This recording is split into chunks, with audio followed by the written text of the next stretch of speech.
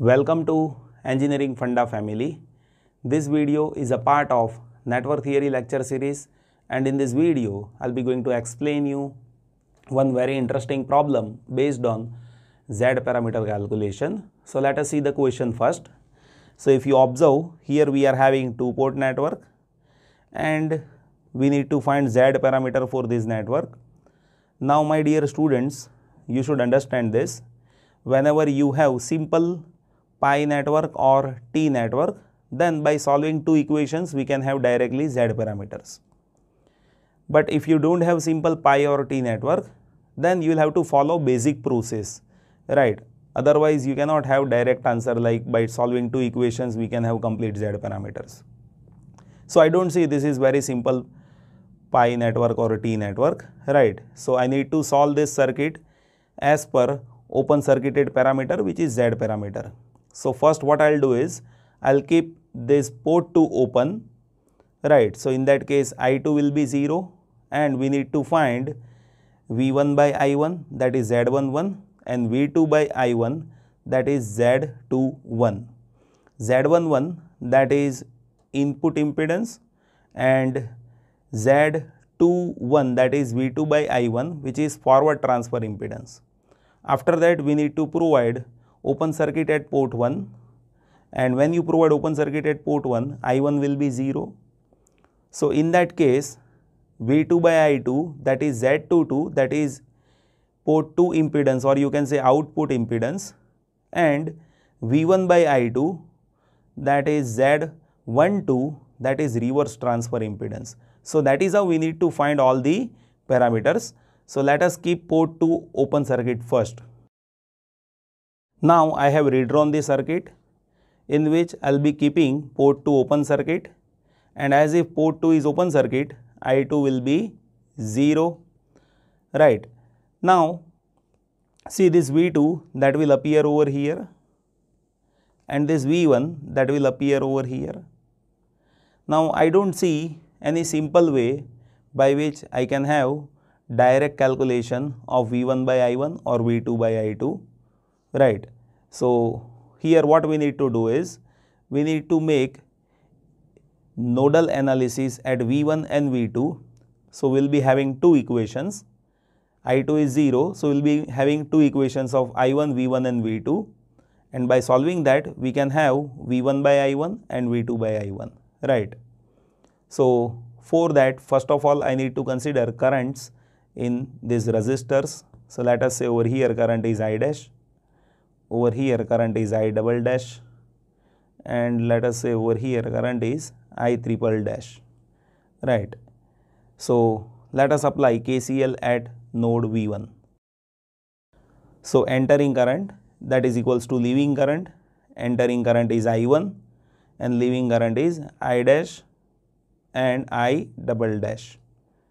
So I1, that is equals to, what is I dash? Tail voltage minus head voltage divided by resistance. Tail voltage is V1, here we have ground. So V1 by 1, that is I dash, plus I double dash, that is tail voltage minus head voltage divided by resistance. So that is V1 minus V2 divided by 2. So that is what? I double dash. Now I can say I1, that is equals to V1 plus V1 by 2. So that is 3 by 2 V1 minus half V2. Let us say this is equation 1. Now what I will do is I will derive second equation by considering KCL at node V2, and then I will make a relation of V1 I1 and V2 I1, right. So at node V2 entering current is I double dash and leaving current, that is I triple dash and 3 I1. Now what is I double dash? V1 minus V2 by 2 as per tail voltage minus head voltage divided by 2, right. And what is I triple dash? I triple dash is tail voltage, that is V2 by 2 plus 3 I1.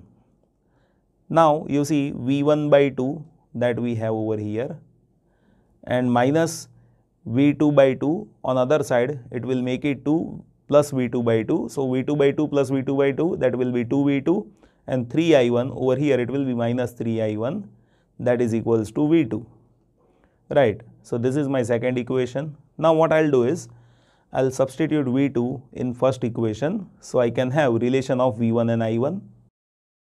So I1 is equals to 3 by 2 V1 minus half, and V2 is V1 by 2 minus 3 I1.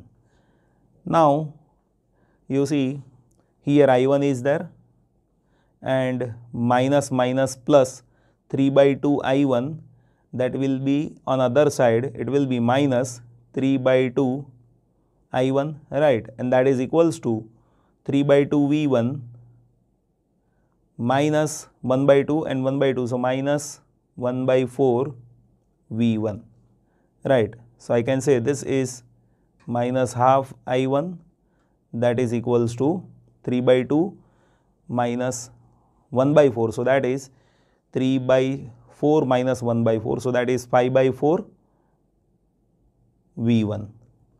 So now I can have V1 by I1, and that is, you see, minus half divided by minus 5 by, plus 5 by 4, so that is, this 2 will go in numerator and 5 in denominator, so minus 2 by 5 ohm, and that is what V1 by I1 means, Z11, and Z11 is what? It is input impedance, or you can say port 1 impedance. Now all we can do is we can substitute this V1 in terms of I1 in this equation, right. So now you see we will be having V1 over here, so that is minus 2 by 5 into half I1 minus 3 I1 is equals to V2. So I can say this 2 and this 2 will get cancelled, minus 1 by 5 minus 3, so that is minus 1 minus 15, so minus 16 by 5 I1 is equals to V2. So I can say V2 by I1, that is Z21, and that is minus 16 by 5 ohm. And what is Z21? That is forward transfer impedance, right.